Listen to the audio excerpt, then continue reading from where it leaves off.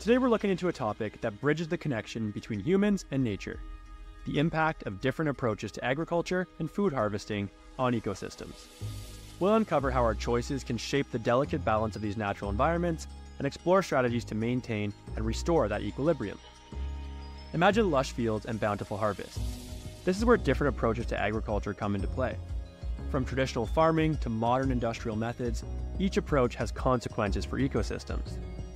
Let's consider large-scale monoculture farming, where a single crop dominates vast fields. This might lead to soil depletion and the use of chemical pesticides, affecting the soil health and surrounding biodiversity. On the other hand, sustainable farming practices like crop rotation and agroforestry work in harmony with nature. Crop rotation prevents soil erosion and maintains soil fertility, while agroforestry combines trees and crops, benefiting both biodiversity and soil health.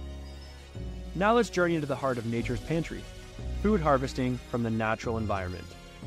Traditional practices like hunting and gathering have coexisted with ecosystems for ages, yet overharvesting and habitat destruction can disrupt this balance.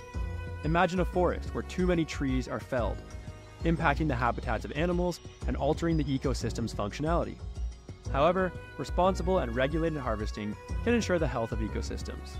For instance, sustainable fishing practices protect aquatic habitats and prevent the depletion of fish populations. But what if we've already disrupted this delicate balance? That's where restoration strategies step in. Imagine restoring a degraded land by planting native species and nurturing soil health. Or imagine marine protected areas where marine life can thrive without interference. The key is to tread lightly, minimizing negative impacts and maximizing the positive outcomes. By embracing sustainable agricultural practices, we can nourish ourselves while safeguarding ecosystems.